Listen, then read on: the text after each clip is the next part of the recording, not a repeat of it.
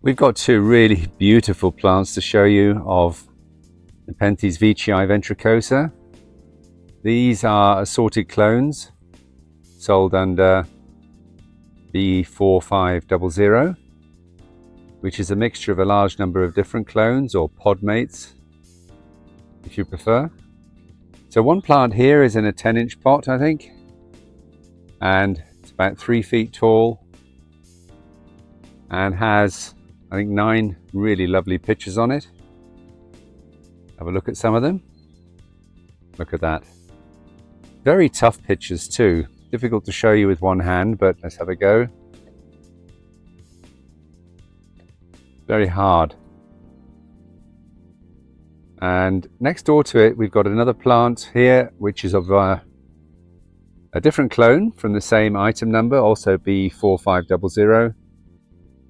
And you can see the peristome's a little bit darker than the clone over here.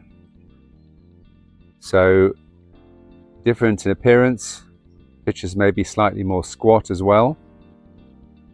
So we can expect some variation in this item, as there are so many clones or pod mates involved. And this is a plant in a 12-inch pot, which is still quite squat. It hasn't started to climb yet. Lovely green, very tough leaves on it. Super plant, really very solid. So going back to the first plant, there we go. That's another one of the clones. I might start calling them pod mates. That might be a better idea. But same thing, the individual clone of one of the plants in this item, BE-4500. One final thing before I go, something we really always love with Nepenthes when they have lovely peristomes like this, is if they don't roll back too much.